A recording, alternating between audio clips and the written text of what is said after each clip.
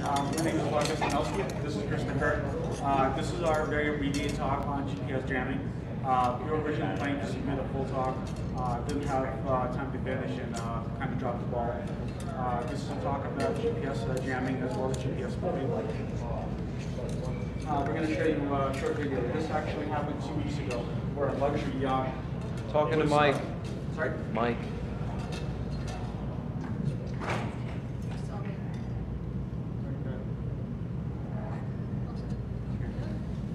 So a luxury yacht at sea was hijacked because the GPS signal was hacked, and the yacht went off course and ended up in the wrong country's territorial waters.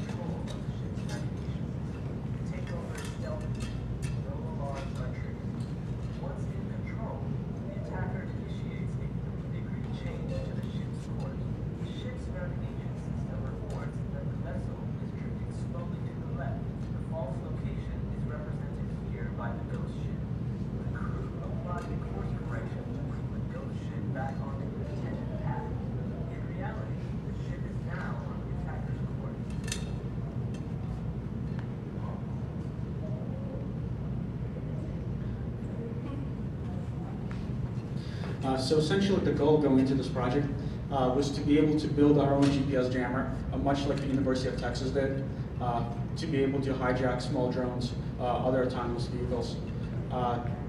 It took a little bit of research. We were actually able to put together a small L1 broadcast tower, large enough to essentially cover something like this room. The range we were getting is about 50 feet. The intended demo we had was to actually have 3 of these towers so we could perform a full hijack. Only had a chance to complete 1 of them. The material cost was under $80 to be actually to have our own GPS simulator. Runs off a fairly simple Linux script. I have not yet been able to actually produce a moving object. I am able to provide fake GPS locations for a stationary target. After the conference, I will be releasing the full hardware spec and the scripts to be able to do this at home. Which means if you build up to 3 to 5 of these and place them somewhere in the building, so for example, if somebody fires up their phone, typically should not have GPS reception indoors, obviously depending on the building materials. With these towers, you can either A, help somebody actually navigate within your own building and give them accurate GPS coordinates, or you could misguide them, causing somebody to drive to the wrong neighborhood with their car GPS, depending where it's planted, or to misguide somebody inside the building, route them to the wrong locations. Obviously, there's the L2 GPS signal, which is reserved for the military and is encrypted. But since it's not available to the civilians, there's not a lot of reason to actually try and broadcast or try to spoof it. As FAA opens up drone use for the public, I do foresee more attacks against individually owned drones, especially agriculture drones, just due to the fact that they're going to be flying over large open areas, fairly low, just so that they can actually interact with the crops.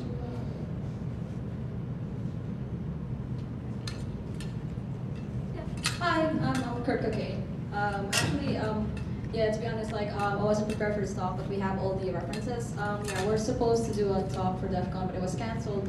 However, like I was planning to do a talk like regarding the GPS jamming to like what I used to do with CDMA before, you know, because with the Kia phones before smartphones and everything. I'll be planning to give a talk about that, about CDMA synchronization and like how to track someone. For example, using cell phone towers. So yeah, probably in the future I'll be talking about that. So. If you follow the Twitter feed for BSides, we're going to release the full hardware spec. With under $80 for the parts, you're going to be able to build up your own GPS jammer. So just multiply it by 3, and you can start playing with it yourself. Any questions I can answer? Magellan, does it have any kind of similar attacks against it? So the Magellan units come in a few varieties. The ones that have differential GPS, those are actually a lot harder to attack because you do have 2 different diversity antennas. But the units that have 1 active antenna are susceptible to this attack, unless you're talking about something that supplements it with a lower-end signal. I don't know. Not as familiar with the system, but I know that they have diversity on those 3. Yes, if you have diversity antennas, which is what most ships have, and you have DGPS, what's used at construction sites to get resolution down to a few meters, those are a lot more difficult to attack. It's still doable, but then you're going to need to actually synchronize the timing signal on your own attacking nodes so that both antennas believe what you're broadcasting. So you have to find a chip that's got an accurate enough clock to maintain the timing difference. Exactly. I believe having your own GPS with an active antenna that's far enough away that you're not jamming your own GPS signal could work. Or you could actually have your own hardwired network to do the backhaul so that the chips could communicate with themselves. You synchronize all the cell network? Would that be good? You could, but then you lose a lot of stuff. And the cell phone network itself gets a timing signal off the GPS signal. And if you're jamming the GPS signal, you're screwing with your own time signal. How much is a CG clock these days? Under 80K, Okay. if you get one used from the Navy. You run a atomic clock for likely over France. No, they make them smaller. You could actually use them to synchronization. I'll find they do. I'd love to see it, but everything I've seen the Navy sell stuff surplus that was almost vaguely affordable. That'd be space worthy. Any other questions you can answer? Isn't doing this super legal?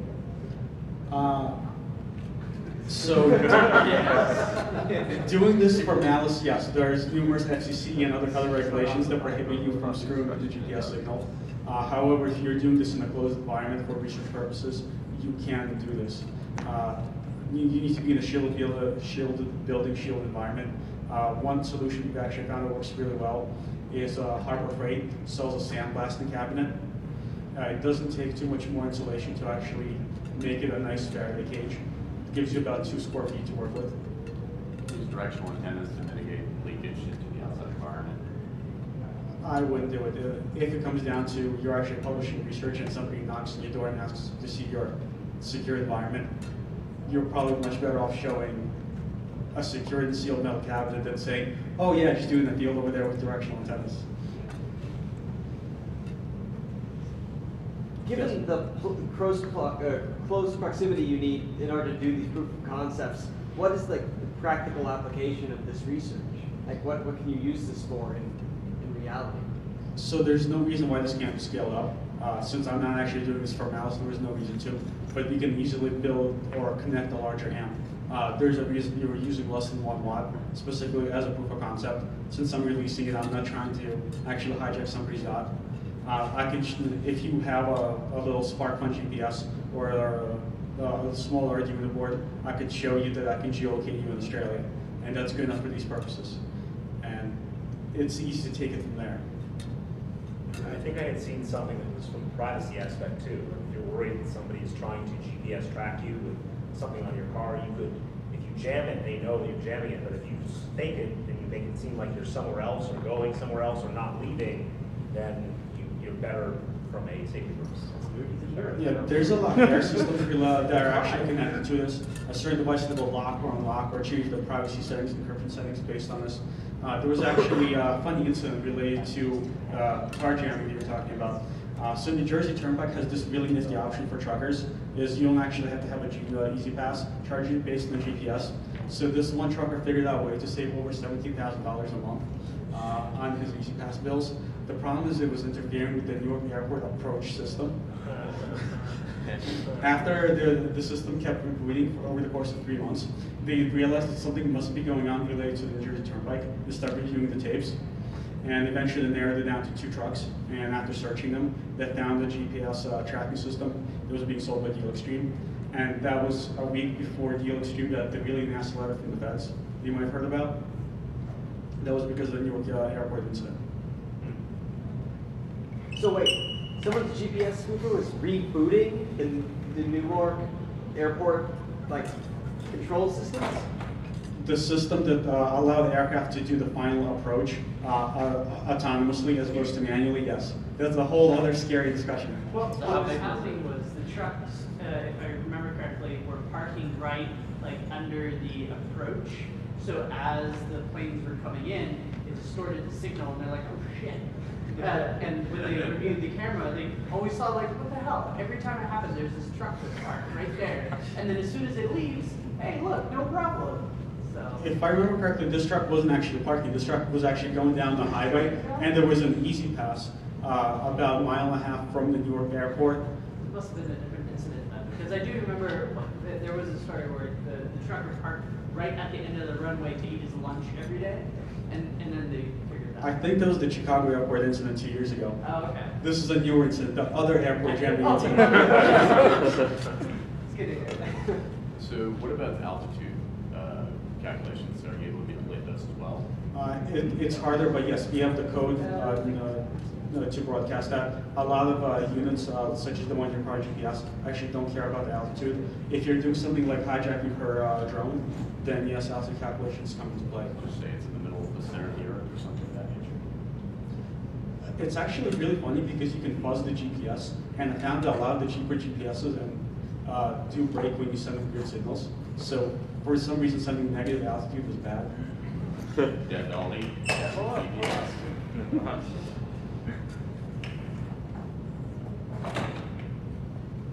Any other questions we can answer?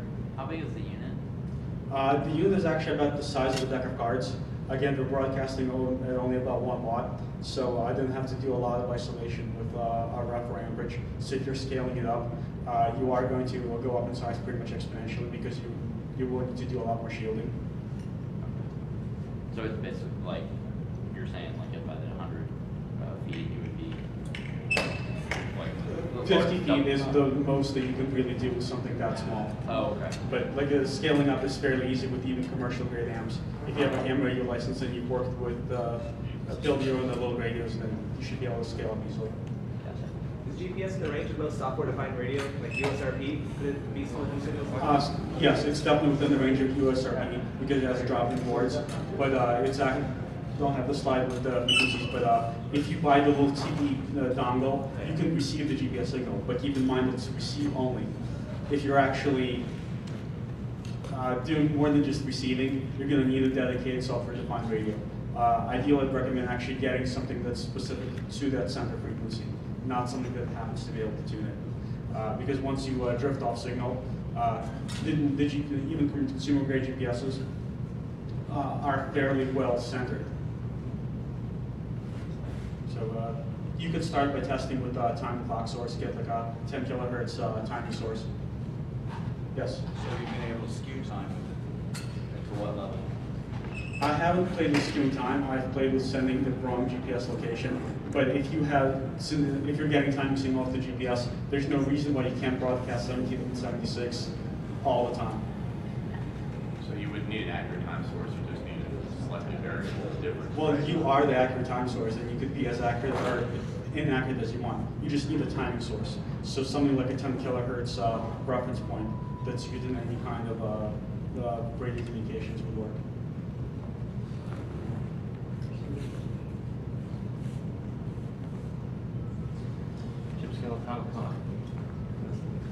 All right, guys. Thanks a lot for stopping by. We apologize for not coming out at 4 o'clock today, but we'll release the hardware and the software on the 4th.